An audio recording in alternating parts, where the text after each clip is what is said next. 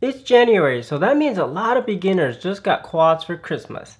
In this video, I'm going to be talking about LiPo batteries, more particularly LiPo battery safety. First, I'll go over the basics of LiPo batteries. If you know this, just skip to the next section. I'll put chapters in the descriptions below. When it comes to LiPo batteries, there are three main specifications. Number one, cell count or voltage measured in volts. Capacity measured in milliamp hours, and discharge rate measured in C. The cell count is the most important number. It dictates the voltage of the battery and essentially how fast your motors will spin. The kV rating in the motors means how many thousands of revolutions per minute of electricity, so the higher the voltage, the faster the motors will spin.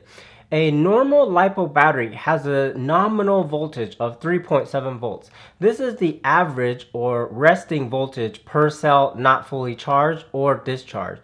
A 4S or 4-cell battery has a nominal voltage of 4.8 volts.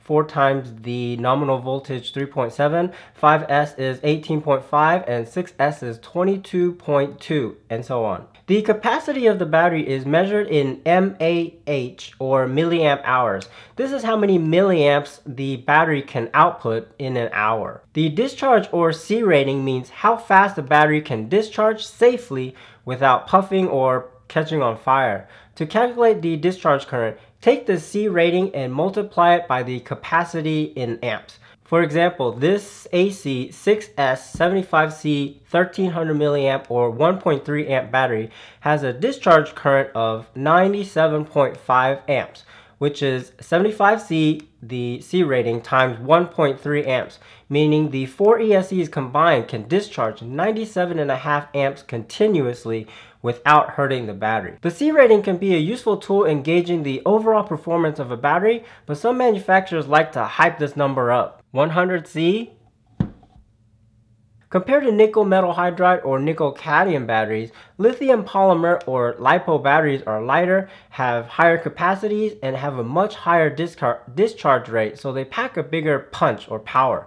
That's why they're used in high output race quads, but this also makes them much more dangerous. A few years ago, I was in my office charging some batteries that had impact damage.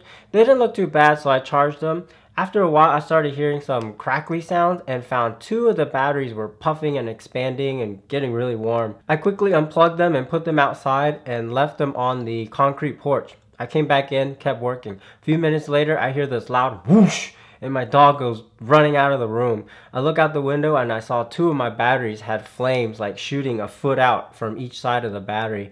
I stupidly got the garden hose and tried to put out the fire, but all it did was create a huge amount of smoke. That brings me to rule number 1 in LiPo battery safety. Never leave a battery charging unattended. If I weren't there to take that battery outside, I'm positive my house would have burned to the ground along with my dog. It's sad but true, a lot of people's homes have caught fire because of this. Charging battery fires happen very often. I've seen it happen at races many times. Rule number 2, if a battery does catch on fire, the best thing to do is just try to contain the fire, meaning don't let the fire spread, but just let the battery burn itself out. LiPo battery fires are chemical, so it's really hard to put out even with fire extinguishers. I've tried. Doesn't work. Rule number 3, carefully inspect all batteries after flights, before charging, and storing. Look for puffing cells, punctures, dents, or any other physical damage. When I was doing the Bangkok torture video, one of the crashes broke my balance lead, and the positive and negative wire were just kind of dangling. So when I got home, I took the battery out of my bag and I got this huge spark and smoke because the lead shorted while I was moving the battery. Things could have gotten really interesting if that had shorted while it was in my bag while I was driving. So just watch your batteries before you store them. Rule number 4, use a LiPo battery bag or an ammo can like this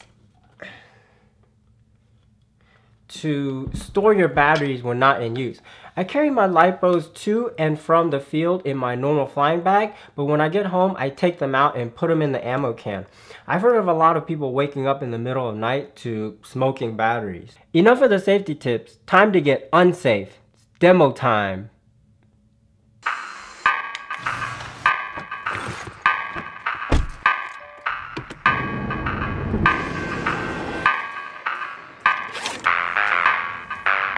Unless you really piss someone off, you're probably never going to get an arrow through your battery. But this is just to simulate what could happen to your battery if it gets punctured. I'm actually making this whole video just so I can shoot an arrow through a battery.